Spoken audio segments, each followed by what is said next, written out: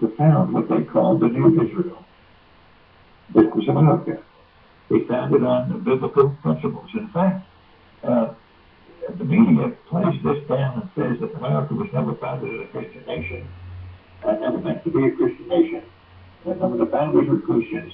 That's all malarkey, because the founding fathers themselves, by their very words, said that that's what they were founded. They founded the Declaration, they founded the Constitution, and whoever can sign it. For them to found the land here and develop the country prior to it being the United States. Now they came, as I say, they found the New Israel. The United States, for our history, was founded simply as a Christian nation, period. No question about it. It cannot be denied, although it is denied. It can't be denied that history tells us different. It's the way it is, whether we like it or not. I mean, not we like it. I mean, whether the people who claim otherwise don't like it, well, that's too bad.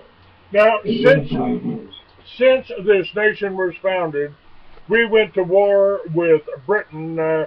Seems like we kind of forgot here that we fought the empire on which the sun never sets, and we defeated it with a handful of farmers and ranchers, and we kicked them out. But behind the scenes, even some of our founding fathers, like Hamilton, were working for the bankers to try to get this whole banking set up, to get this whole empire set up again. Isn't that is that accurate? Oh yeah. I mean, everybody was not for in the colonies. Everybody was not for independence. Everybody was not for an independent nation. You had a lot of British sympathizers. What happened was it ended up that the British sympathizers had to run to Canada because it just didn't work that way. But it was a bunch of, you might say, a ragtag militia, people, farmers, people who hunted for their food. They owned their weapons, which is one thing we're going to talk about today. This is one of the reasons the British were defeated. Now, you've got to remember, people have to know and have to think about this. This country was the people who defeated the British. The British were, at the time, as you said, the sun never set on the British Empire, because that means that they had colonies all over the world. There was always a 24-hour day. There was always somewhere in the world that people were waking up in the morning when other people were going to bed that night. It was the greatest war machine ever known to man at that time, Great Britain. Everybody, if they didn't respect them, they still had to obey them. The colonies said, hey, wait a minute, and then decided to fight. They fought, my point is this, very quickly, they fought and defeated the greatest war machine ever known to man at that time. The British had the greatest navy. We had no navy. Remember, we had no navy at the time of the Revolution to start. We had no standing army. Washington tried to set a standing army up in the Continental Congress and said, hey, look, we got to stop this. We got to limit it to 5,000 men. And he said, well, fine, okay, limit it to 5,000, but also make sure that no one attacks us with more than 5,000. If you can guarantee that and do that, then I'll go along with it. They wanted to limit it to 5,000. Why? Because they felt like a strong military would take over and have a dictatorship in this country. That's not the way it's set up with the Constitution. This is one of the reasons that nowadays we want to get rid of the Constitution. We want to water it down, which they had done. The liberal, the left wing, I don't call them liberal. They're not liberal. They're left wing, they're leftist, they're socialist, communist. We have quite a few congressmen, people in our Congress who are socialists. We want to get a national socialist group. What are they? Well, a socialist is simply, and you know this, a socialist, the simplest way to define a socialist is a person that's a communist without a gun. You put the guns in their hands and that's the communist thing, and the dictatorship. I'm simplifying, but basically that's it. Now, That's it. at this point in time when America was formed, in this same time period, in that same century, we were having wars in Europe, wars with Napoleon, wars, France and the Rothschilds had banks and offices in every country. They were started right there in Germany, and then they went over to England and insinuated themselves in England and helped finance and probably solely responsible financing the British war machine that attacked America, that was used against Americans, and was used against France. Uh, at the same time, nothing's changed, has it? Well, no, it hasn't. Because, again, going back to Washington was aware of this. And so were many of the founding fathers. These were really sharp-thinking men. If you read the Declaration, you have to admire the thinking that went into this. The Constitution, the thinking that went into this. These men got together and they wrote the most glorious documents. And by the way, the Constitution is the shortest Constitution in the world, but it's the most meaningful. The Rothschilds, you're right. But remember this. In the beginning, George Washington said, he was aware of this, he said, we must not get involved in the European conflicts, the European state, mind their own business. They did not want America to get involved in European. And if you try to do that today, if you try to say that today, they start calling you names like, oh, you're an isolationist. Of course. Of course. But so what? Wonderful. What we do, the Rockefellers set up the United Nations. Where was it set up? It should have been set up in Moscow. It should have been set up in Moscow. Why do I say that? Because it's totally, to this day, it was developed and set up by Alger, who was the Soviet agent, and all of his cohorts. I mean, I can name them right down the line. In fact, one of my books, A Great God, the Nation Betrayed, does cover the history of the founding of the UN. And it's a very fast-paced book, reads like a novel. It just shocks the daylights out of you when you think of the people who founded the United Nations, why it was founded, and it was put on American soil. Now, who donated the property for the UN stamps? Rockefeller. Exactly. Exactly. It was planned. It was planned from the very beginning. It was the founding documents of the UN were done in San Francisco. It was determined long before that New York was where they were going to have the United Nations. Okay. It's not that it was just New York, Manhattan. It was simply that it was United States. We were entrapped. We were drawn into this. Now, the terrible thing about it, though, is when the Congress voted on the UN Charter, okay? Yeah, I'm talking about the UN Charter, the guideline, the Constitution of the United Nations. No one read it. No one read it. The vote was all but two congressmen in our United States Congress voted for it. That's an insult. Now, you think Congress is any different today? No, because this is back in the 40s, 1945, I believe it was. But the Congress voted on the acceptance of the UN Charter and the United Nations. They did it. No one read it. No one read it. Yet all but two congressmen voted for it. What's different now? History repeats itself. I don't believe any of those congressmen. It's coming to the point where we're getting into the UN now, what we originally founded for. The Secretary of State, Hillary Clinton, which if you know the background, you can understand why. She was known when her husband was president of the United States. It was brought out that she was known in her young days at Yale as the class comic. That's what they called her. That was her nickname, the class comic. She was so far to the left, that they used her as a joke. Now she's from K-State. Okay. And she goes to the UN under the instructions of the President of the United States, who's a Muslim, socialist, communist, whatever you want to call Mr. Obama. It's a planned thing. He set up for this. He doesn't have the brains himself to run anything other than a Chicago street organization. But he has the handlers behind him. When I say handlers, that means people behind him who are in the know, who have him there for a specific purpose, and that is to screw up the United States, take it down the road to self-destruction. But getting back to Hillary, not too long ago, she went to the UN and she signed an international gun control law. International. Why? Because this is one of the reasons the UN was set up in the first place. We could never disarm the United States by repealing the Second Amendment or passing laws that would override the Second Amendment. No one dared, didn't have the guts to do this because the American people, the percentage of American people that own weapons is incredible.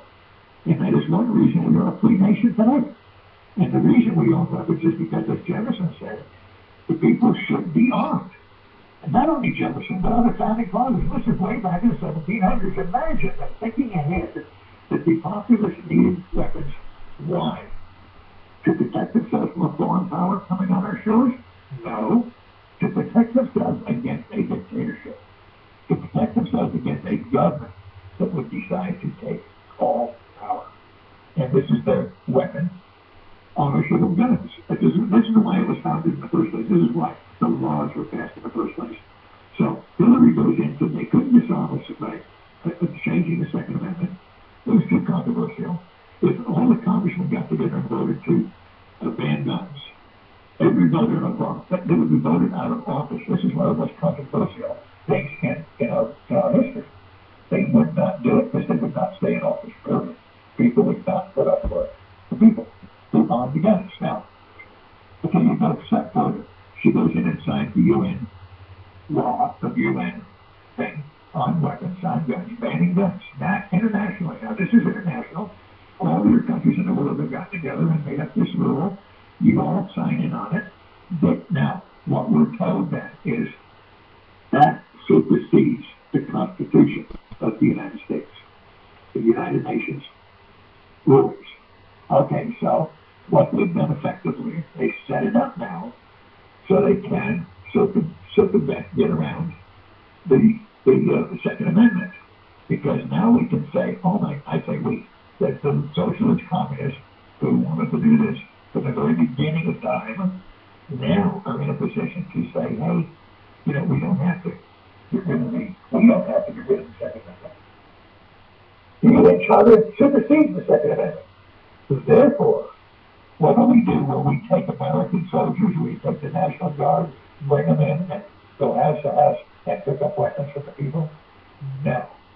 They would bring in soldiers from Bulgaria, from Russia, from China, from the Congo, and let them do it because they have nothing, they have no investment in America. They don't even know what it is. They're from dictatorships.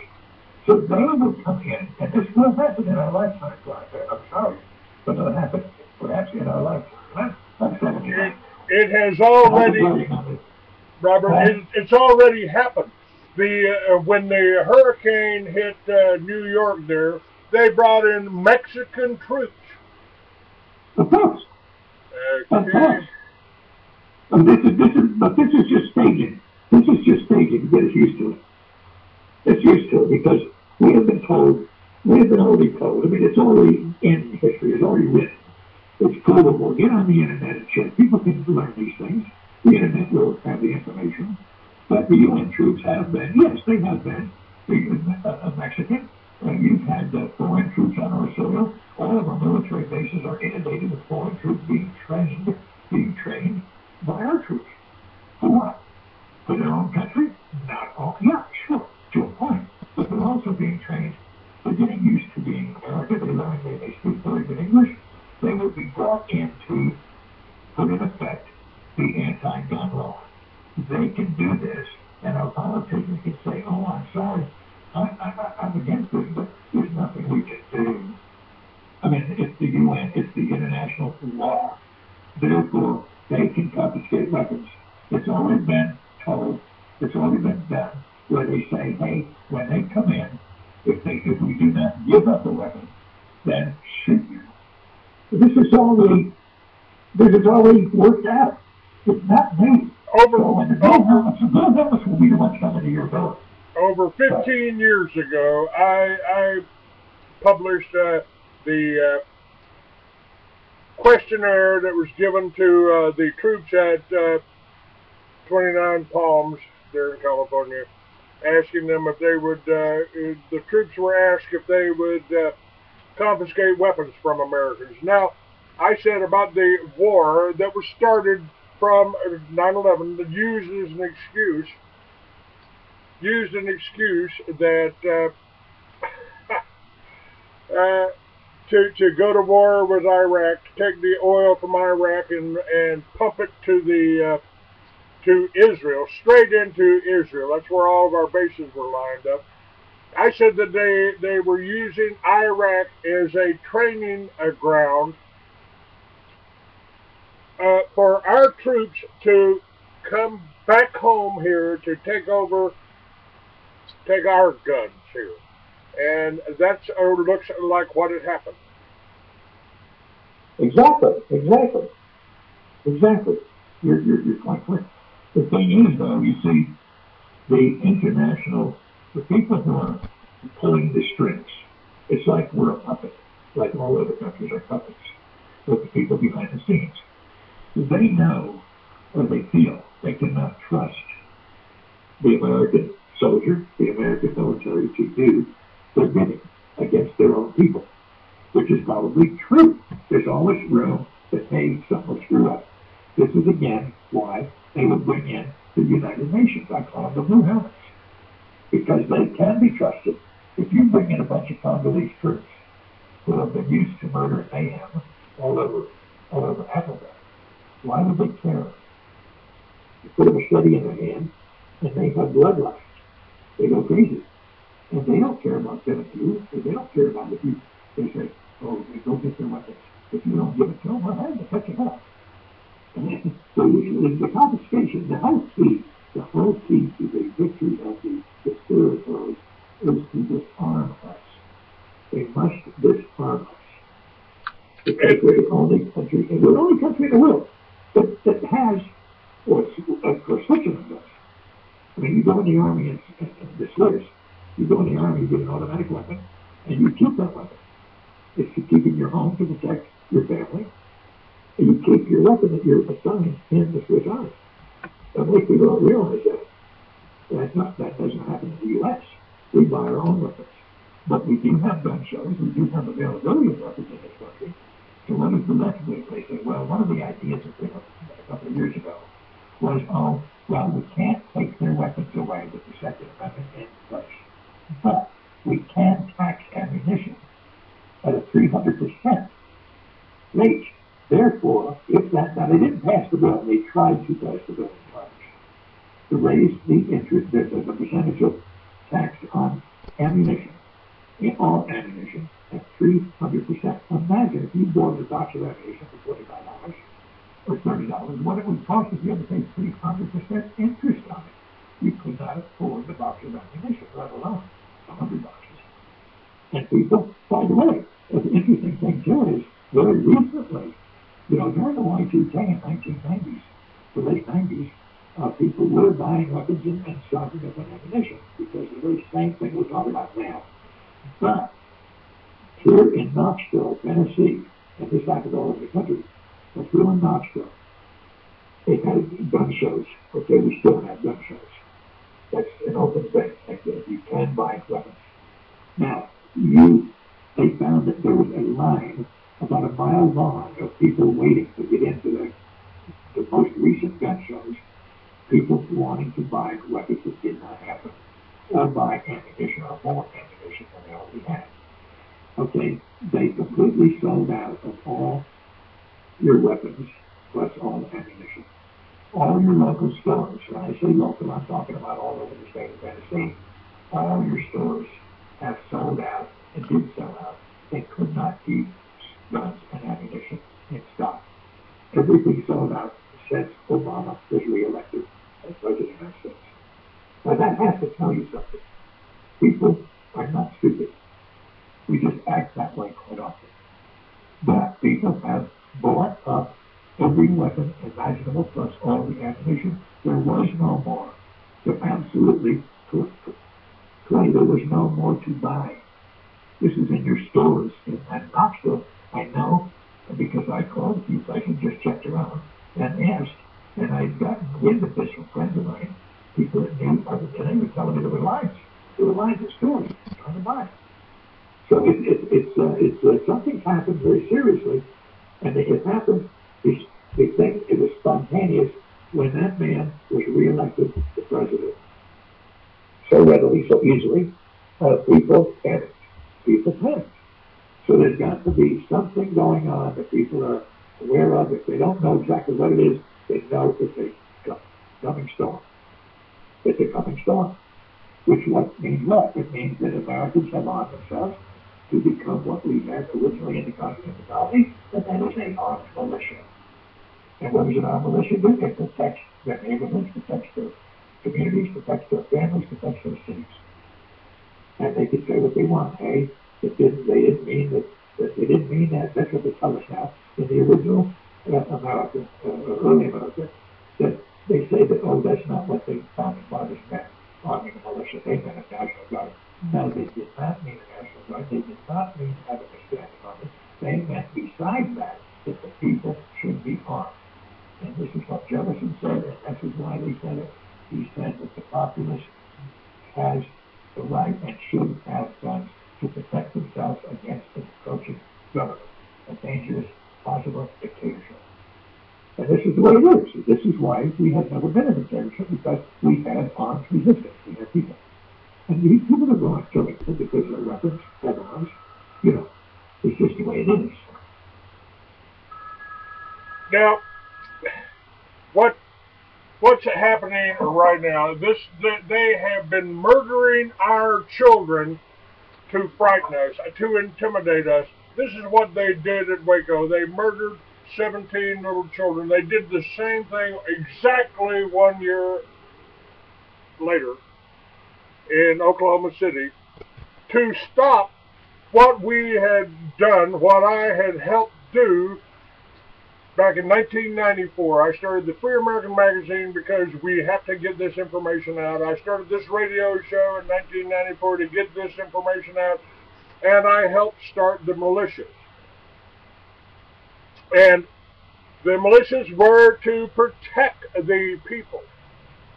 It wasn't, we weren't and I did it in the governor's office, and I did it properly. We weren't a terrorist group. And this whole war on terror I have said, is a war against anyone, anywhere, that opposes one world government, one world banking, and the UN. Well, of course. Now, what about this? What about this murdering our children? I mean, we got 17 children murdered in Waco. We got 19 children murdered in Oklahoma City, and now we've had 20 children murdered in back east there at Sandy Hook. It's a pattern, though. It's a pattern. Have we ever had the truth come out, the facts come out, the details come out that we either like to know about what happened in Waco, for example? Have we ever really found the detailed truth about Randy Weaver in the mountains, in a home up there, a cabin made out of cardboard, old boxes, and plywood? The media called it a compound. I mean, they called it West Davidian, where they were a compound, and brought in the tanks, brought in the military, as if we had an armed insurrection. It got away with it. But why? It was set up, in my estimation, it was set up to condition the population of the United States to effectively go along with these attacks on our freedoms. Yet they were always defended by the media by calling these places military installations, I mean, the same name, a compound. Well, what does a compound represent to you? Really, clay, when you think about it, what's a compound? It's an armed, like a fort, like a fort. Those places were not forts. They were not either. They were armed either. Randy Weaver didn't have an armed force out there. He had his family. He had his family. And what was the premise that they brought the troops in on? Because he had modified a shotgun or whatever it was. I think it was a shotgun. Illegally cut the barrel off. But have we ever seen the shotgun? No. Have we ever had really proof of that? No. We've had the media propaganda. I'm sorry. But I've never been able to find the facts on that, and I know a whole lot of people involved around that stuff. But we've never been given the facts, and the media, of course, just shoveled it off, and it's part of the brainwashing scheme to get us to accept government intervention in places they have no business. Government intervention unconstitutional, coming in and doing these things. They have no right to go in there and do that to Randy Weaver and his family. I mean, they murdered his wife. They put in a high-powered sniper, a highly efficient sniper with military background and so on, with the BATF. They brought in a sniper. To what? He was instructed to kill the woman, the head of the house. And he shot her in the head from a long range, and she was carrying her baby, Randy's daughter, but they blew her head off. I mean, they blew her face off. Okay? The woman was killed deliberately. That's murder. The sniper was assigned to do this. Cold, methodical, get the woman. That was his job. That's what he was. I mean, let's be technical and let's get into this thing. That's a war crime. If there were ever trials held for war crimes internationally, not only would the people who Pol Pot in Cambodia, Joe Stalin in Russia, and so on, not only would they be tried if they were alive for crimes, or tried in absentia, or tried, afterwards and convicted. If they weren't already dead, they'd be sentenced to death. Well, the same thing happens in the U.S. with some of our leadership. I'm not talking about the American population. I'm talking about some of our leadership. They've done exactly the same things, and they've done it in our own country. Waco, the West Davidians, Randy Weaver, out there, where he was. A lot of cases like this. These are war crimes. Well, what about, let's also throw in there, let's add 9/11, let's add Waco, let's add, they've been doing this forever to scare us. They've killed as many, and probably killed more people than even the Russian Bolshevik Revolution. If you add up the doctors and the lawyers here that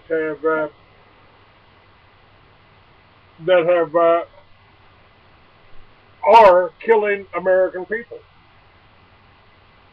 Well, all I can say to people is this: if anybody listening to your program, if they think that you or I or both of us are really maniacs and a little bit on the crazy side, what they do is I suggest they look on the internet, on Amazon, and they can purchase, for example, the Great Ungodly Nation Betrayed.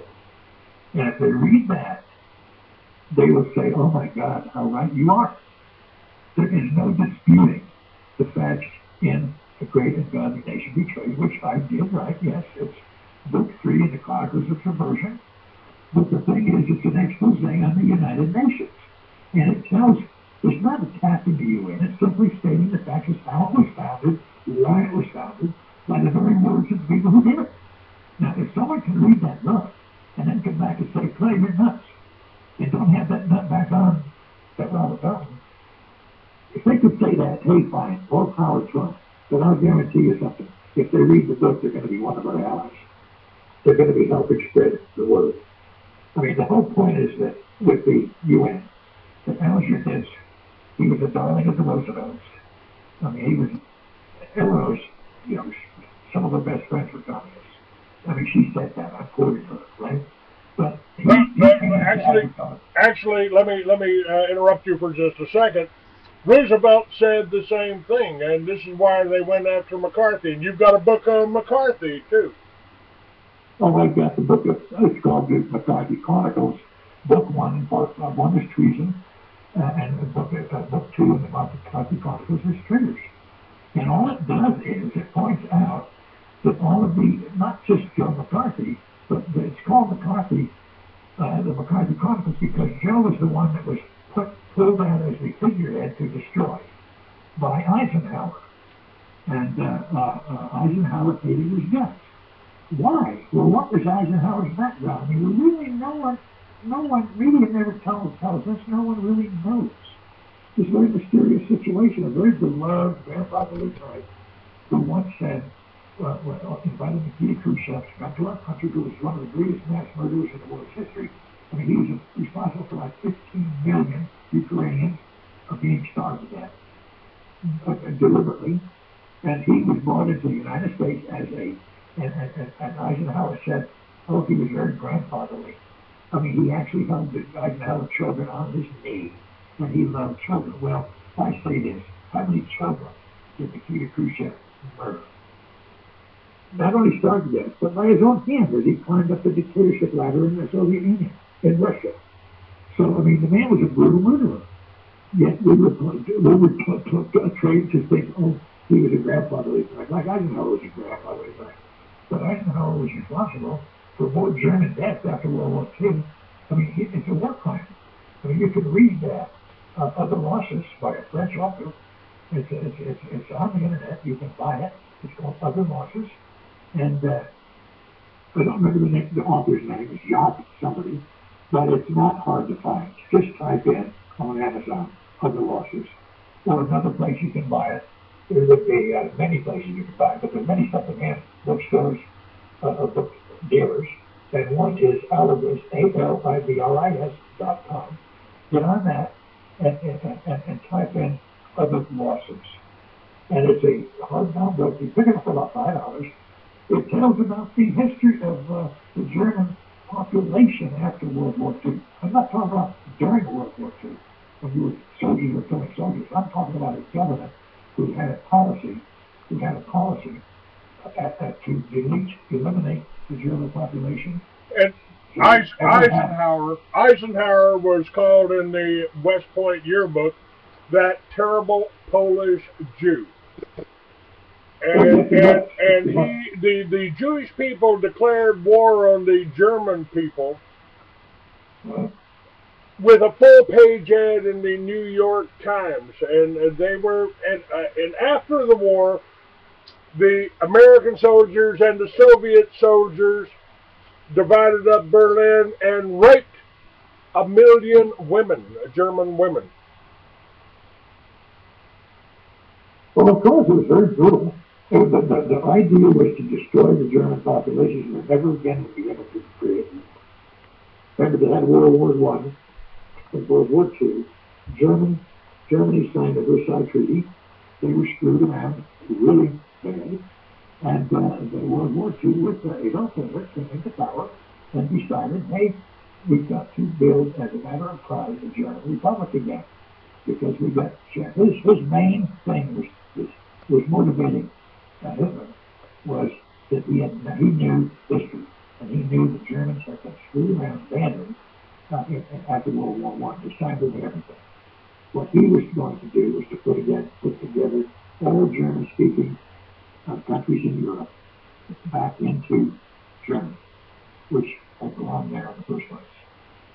So, I mean, he was a bad guy in many ways, but what really irks me, Clay, is that quite often you'll see in the media, you'll see where they talk about Hitler being the worst dictator the world had ever known, the most cruel and ruthless. But actually, they don't mention Joe Stalin. Hitler, compared to Stalin, was running a sinister picnic. But all of the things in Germany, we never will know the truth because the loser of the war does not get the truth without the winner writes the history. And we write the history. We and all of European countries who are socialist countries. So the history of Hitler and Germany is very distorted. We never will know the truth. What I'm saying is that Hitler was a patsy compared to Joe Stalin. Joe Stalin was absolutely the worst dictator to ever, the most cruel, most ruthless, most murderous ever on the face of the earth, period. None in history were any worse than that man. Yet Hitler, you never hear that about Stalin. You hear it about Hitler. Germany, only Germany, and the camps, and the buttons, and this and that. Everything, like Hitler was a man who did it all himself, no one else did it. Of course, we know better than that, but he was the dictator, yes he was. But I say this, that he was not all bad. Yeah, he was loved by the German people. He destroyed the bankers. He kicked the Rothschilds out of Germany, and they moved over to England and immediately declared war on him. I said that the Second World War was basically the story of 3 communist countries attacking Germany and Italy, attacking Christians again. Exactly right. Exactly right. Why is every plank? I mean, we're not supposed to know about communism, and I've got this stuck in my mind. The conversation between Joe McCarthy and James Forrestal, where McCarthy said something about the communists being stupid, and Forrestal disagreed with him. He said consistency is not the mark of stupidity. If they were just stupid, occasionally they'd make a mistake in our favor. Right, exactly. Exactly, but also Forrestal, if you remember, you go back a little further, Forrestal kept diaries, names, dates, and places of people, traders in the United States government, what they did, when they did it, and who they were pals with. Well, his diaries, if you recall, were confiscated by Harry Truman, the President of the United States. Confiscated and kept in the White House safe. My question is this: where are they? Where are they? Were they taken out and burned? Were they, are they still in the safe? And why have they not been brought out and let people know what Forrestal had to say? Well, why didn't Forrestal tell us? He couldn't. Yeah, they threw him out of the 13th story of the Naval Hospital. I think it was the 13th floor of the hospital where he was incarcerated. He was picked up as a mental case by the administration, labeled as a nut, and they imprisoned him with psychiatric treatment. Well, when he was up there, the poor guy was so distraught that he jumped out the window. Yeah. Come on. But he had a rope around, a bathrobe tie around his neck. And he was dead when he jumped out. Well, he was thrown out of the window, and everyone knows that because any knowledge of history, James Forrestal was murdered. He jumped out with a bathrobe tie around his neck. He was driving and then tossed out the window. Well, the report came out underneath him that he committed suicide. He jumped. Well, no, he didn't jump. It was the assassination attempt to get rid of this man. He was too dangerous. He knew too much. But he had diaries to back up what he made. And he was a threat to not only the administration, but if you remember, they had to shut McCarthy up because he, like the Roosevelt administration started it out, Truman administration on the one of it, and only communist infiltration into the U.S. government, which is a fact. McCarthy exposed a lot of it. But McCarthy was just the culprit. He was just picked. He was just picked to make an example of the man to throw the fear of hell into any other American who would ever dare to try to expose the infiltration of the Kremlin, of Russia, their Soviet spies. Well, McCarthyism, you notice in the media, even today, you'll see that smacks of McCarthyism. If you make an accusation on a politician, question him, they'll say, oh, do you dare question my patriotism? Well, hell yeah. By the very acts, you question their patriotism. Some of them, I'm not saying all, but they'll say, oh, well, that smacks of McCarthyism. That means it's right-wing, it's a nut-running loose, and also you are a McCarthyite. Now, come later in history, move the dates up a little bit. The John Lewis Society was founded by a candidate, Joseph Welch, in Belmont, Massachusetts. Well, it became so popular throughout the U.S. and had little groups called cells, whatever you want, people joining the Birch Society. It just went on and on and on. It grew immensely. It became a threat to the stability of the left, the communists. They would then use the term, they got away from McCarthy because it was dated, and people were past that. So they came up with a new term, that was, if you remember this, Birchite, Birchism, oh, you're a Birchite. Well, if you said Birchite, it was so innovative in your mind that you backed off on any questioning. You shut your mouth to back you off with the word Birchite or Birchism, because it was a bad name that implied you were some sort of a radical nut one of those who didn't know what you were talking about. Accusing on false information, people of being Reds. Well, the Birch Society was 99% right in all they did. I'm very familiar with them. I'm very familiar with what they write. I used to be subscribed to the newspaper, the American Opinion, and so on, the booklet. And I was on the outskirts of that, but I knew people who were members. And I lived in Mississippi for a while. It was very prevalent that when people would say, well, Mississippi was no. Mississippi was at that point not undeveloped, still is.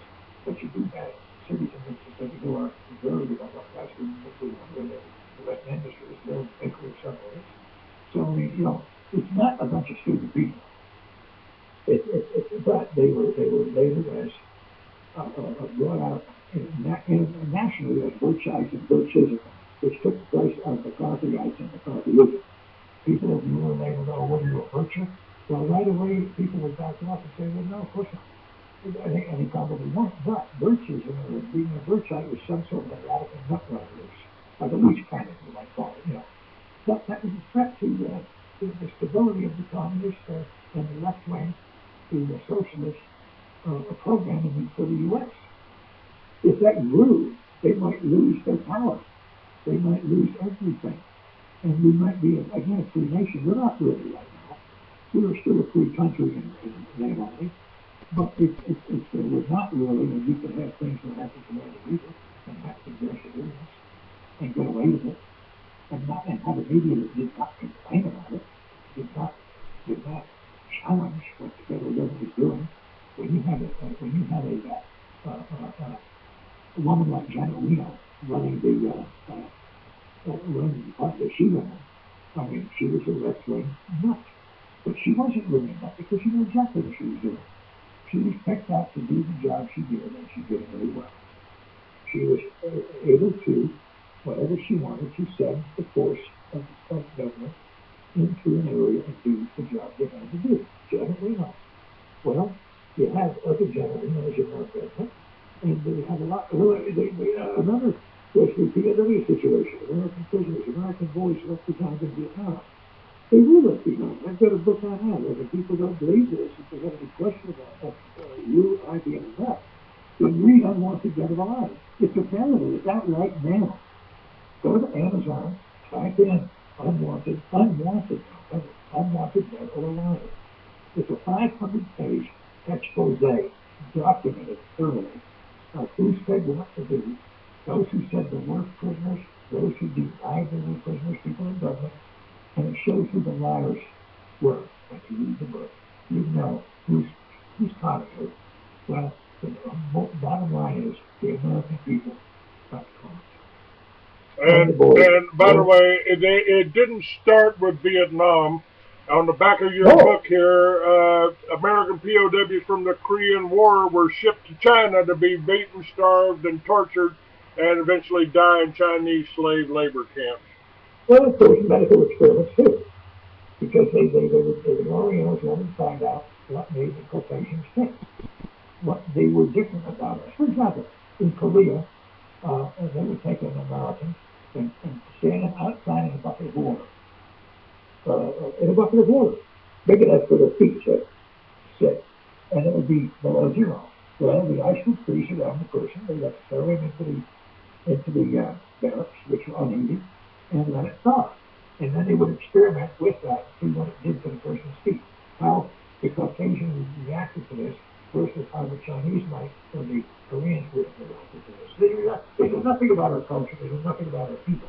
They knew nothing about our physiology. So they experimented with stupid things like that. They also took chicken livers, for example, and split the skin and put them under the skin, and then sewed them up. Chicken livers, because they wanted to find out how we would react to chicken livers as a medical treatment for whatever they were doing it for. And they kept meticulous notes on all this stuff. Well, you see, these are all war crimes, actually war crimes that happened, and why was nobody ever tried for these? Why was no one ever tried for this? I remember in Korea, I was with the Navy, and I was given an assignment to go, and I knew a little bit about taking pictures, not an expert, but I was sent in to take photographs of Americans who had been shot by the ruthless communists by Koreans. Well, I did. And I found one instance, which is in my book, too, Unwanted Buried Alive, pictures of Americans laying in a ditch, kneeling in a ditch, okay? Kneeling with their head against the dirt and with one bullet behind their head. They just went down meticulously and shot each a prisoner. They didn't take prisoners. When they did, they didn't want to feed them. Maybe they couldn't feed them. They didn't want to fool with it. They assassinated them. They shot them behind the head with one bullet. This was cheaper than feeding them. And I found that 500 Americans kneeling in a ditch and took pictures of this. And they're still in the, they have to be in the Library of Congress or the Defense Department. But I've got one of the pictures, two of the pictures in my book that I took showing this. And there was like approximately 500 Americans, young GIs. Now these guys, remember, 17, 18-year-old guys joined up, waving the flag. They end up being in Korea, being taken prisoner, and then being shot. These are young Americans. What do we do about it? Nothing. Nothing. Why? Because we have a controlled media. That's simple. Yeah, by the way, let me just touch on that for a minute. We've just got a few minutes left. My guest is Robert Pelton, and we've got the Patriot Media out there, Republic Broadcasting, Genesis Broadcasting, Alex Jones, who won't mention the Jewish connection. And we've got this right from the Jews, Robert. Rabbi Weiss said, some call it communism, I call it Judaism for the masses. And that's what Alexander Solzhenitsyn pointed out. And he said, well, you know, if we had just stood up against them, if we had stood up against them instead of just allowing them to do this, you know, things would have been a lot different. Well, they would have been, of course. But how many people know this? How many people know this? How much has our media said about it? Nothing. Because it's part and parcel of the problem. It's a controlled media. By the same people. By the same people who have done everything else. They put out the news. They put out the word. They teach us what they want us to know. And by omission, they don't lie about it. They just permit it. They don't tell it. So the people do not know. The general population of the U.S., if they were told the truth, would be up in arms and probably destroy the conspiracy. And that is the fear. Because we do have an armed populace. So what they do by media, by omission, they continue the lies and continue the history as they want us to understand it and know it. And you'll never hear what you're saying in the media. I've never seen it in the newspaper. Now, Alex Jones just went on, and I've commented on this. He went on CNN, and he did basically the same thing with CNN that the Today Show did when they brought the militia up. You know, you can have my gun when you can take it from my cold, dead fingers. They came off like assholes. Alex Jones came off like an asshole with a bullhorn and made all patriots, anybody that's against gun control, look bad, look crazy. And they put on Norm Olson on NBC, when the militia, oh, look, there's, you can have my gun when you take it from my cold dead fingers, made the militia look like redneck assholes. They wouldn't have me on, and that's why. Well, that's why they do it. They make it look different than it really is. They are not telling the truth. They're not showing the truth on television.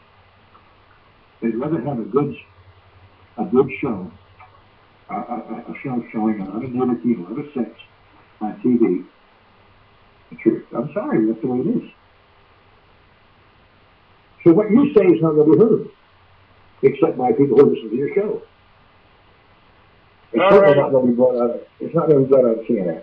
No, they control the media, and they control Hollywood. All of the films out there, they're predicting. I mean, they use Hollywood to predict or give the orders for Sandy Hook, for Aurora.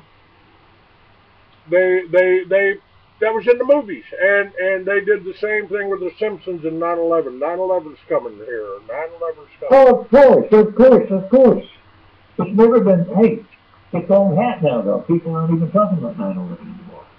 They've gotten away with it because the people do not know what happened, do not know the truth about it, do not know who was behind it here, and we never will. It's buried in the trash heap of history. I referred to 9/11 on the air as an exaggerated case of Jewish lightning. The Twin Towers were defective. The engineering firm that had been in there for 10 years said we can't build scaffolding that high, so the only thing that can be done is take them down. That was too expensive, so they blew it up after selling it, leasing it to Larry Silverstein. He had it for 3 months, insured it to the hilt, and allowed the Mossad to come in there and bring it down with atomic bombs. There was no planes brought those buildings down. They Right, no, you make a good point, though. Clay, there's no evidence now, is there? What's that? There's no evidence left. Oh, no, they shipped that off. Well, that's what I'm saying. The whole thing was all done to delete any evidence that could bring out anything later that could be uncovered and proven. So you can, it's just deliberately done that way. And again, the media was very lax in this, as could be expected. And then, of course, all of your governmental agencies, everybody played ball out of either ignorance or design. In many cases, by design. A lot of the followers in it were ignorant. They didn't know any better. They didn't want to rock the boat. So that's the way it is. Robert Pelton, we're out of time here. Thank you so much, and links are there for all of your books. And if you don't want to know about history, at least see how we used to eat in the colonial, when this country was formed. Well, I really appreciate your time on everything. Well, thank you, sir. Anytime, give me a holler. You want to do a show, I'm available. All right, sir. I appreciate that. I will have you back on. Thank you very much. All right. Okay. Thank you, too. Bye-bye.